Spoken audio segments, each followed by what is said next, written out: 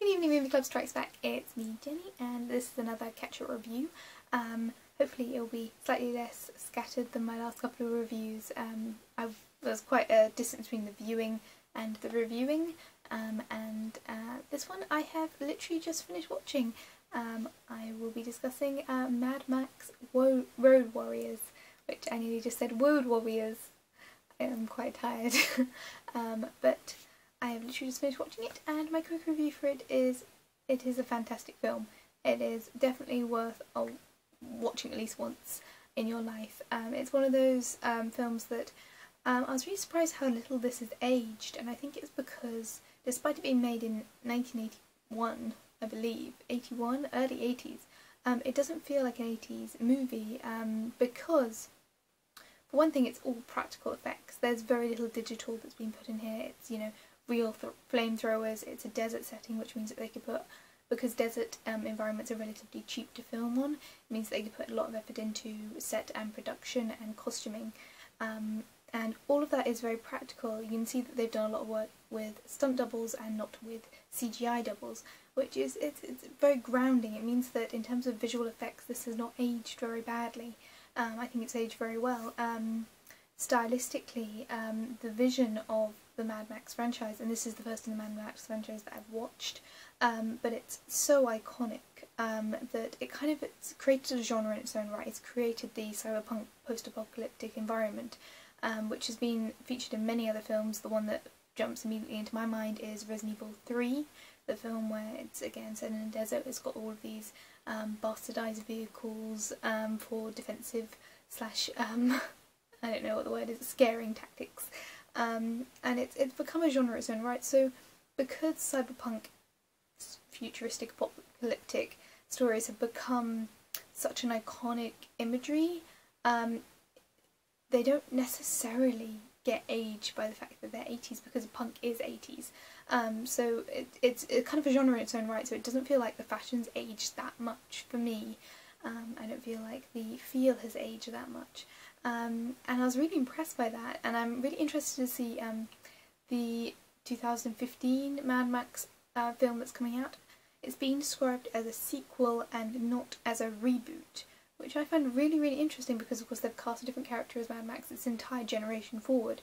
So it almost feels like, in a way, it's like a James Bond franchise, that they're changing the actors but they're not genuinely like, I'm really interested to see how it turns out, because there's a lot of things that they've been done to their pinnacle in this film. The whole genre tropes, the action sequences, the card sequence have been done to the pinnacle that they can be done, in my opinion.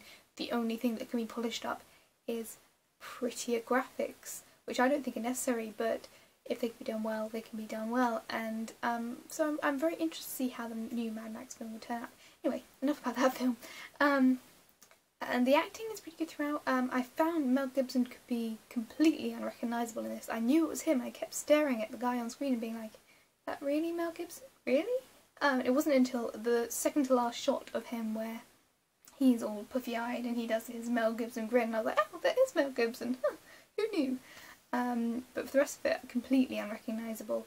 I think he did a pretty good job. As pointed out, I can't remember who picked this, but as was pointed out in the pick video, it's very visual. There isn't that much dialogue in this. There isn't that much plot in this. You know, oil is important.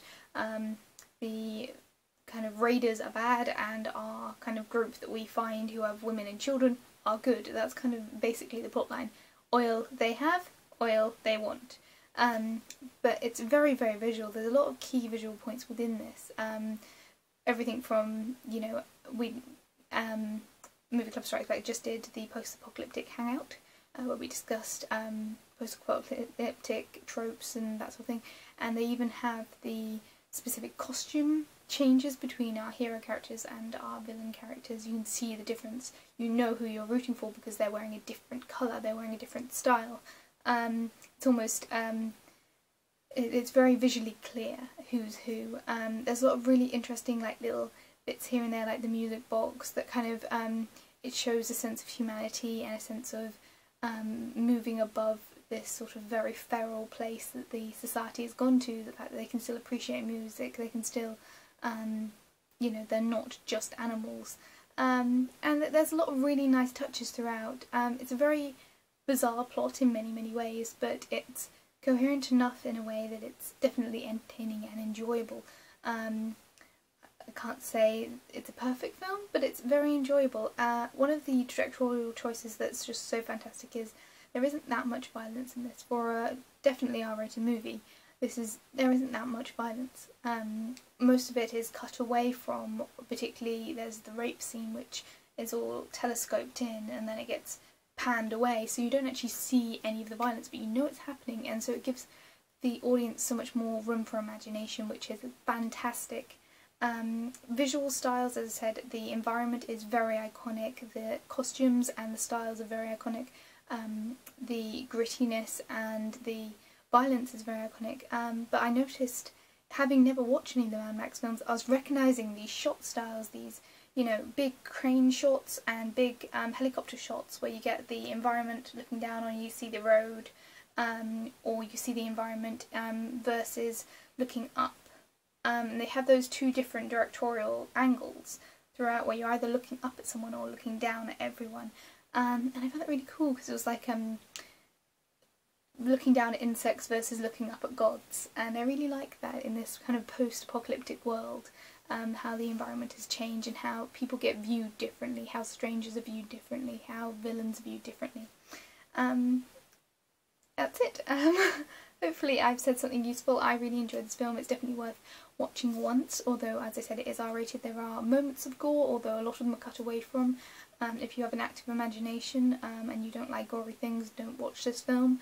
And it's a very iconic thing. As I said, this is the first of the Mad Max films I've watched. I've not watched the original Mad Max, and I've not watched the third one, and obviously haven't watched the new one coming out. So there's a lot of stuff about this that I don't know how much of the iconic imagery is from this film individually or from the whole franchise. But I really enjoyed this film. I was really impressed that I could jump in as a completely blind viewer other than cultural significance and actually understand what was going on and enjoy the story. I think I will go back and watch the original films in preparation for the reboot, and I'll probably go watch the reboot in theatres because the trailer is just so fantastically edited. It sold me on it. But I'll be really, really interested to see how the modern version compares to the 80s. And that's it. I'm sorry I've rambled on for so long. I hope I said something useful. As always, comments are very much appreciated, along with likes and all of those wonderful things. And I will see you all very soon. Bye guys.